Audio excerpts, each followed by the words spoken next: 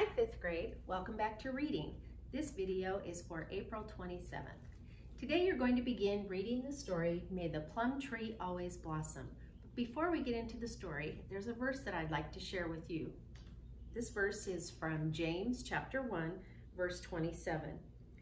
It says, "Religion that is pure and undefiled before God the Father is this, to visit orphans and widows in their affliction, and to keep oneself unstained from the world." So God wants us to take care of people in need, especially widows and orphans who are sometimes so helpless and don't have any means of supporting themselves.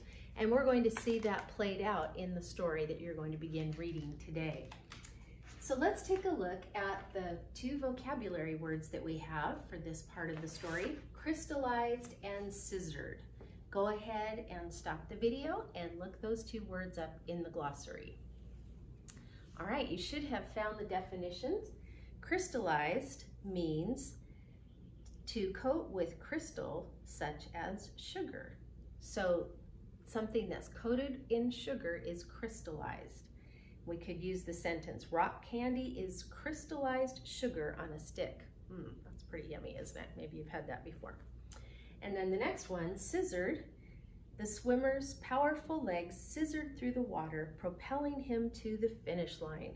So scissored means to move in a manner resembling scissors cutting. So you can just imagine the swimmer's legs going up and down as he's propelling himself to the finish line. It resembles scissors.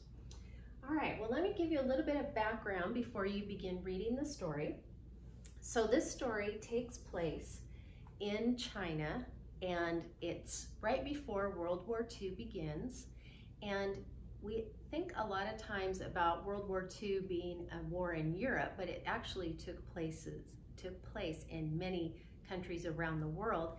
And one of them was the continent actually of Asia, because Japan was trying to conquer that continent and the Pacific Islands, while Germany was trying to conquer Europe, and Italy was trying to conquer Africa, and there was war going on over many, many parts of the world at that time.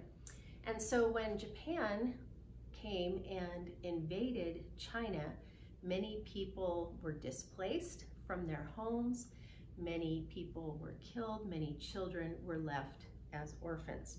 So there was a woman named Madame Chiang Kai-shek, or Madame Kai as she's called, who was born to missionary parents in China.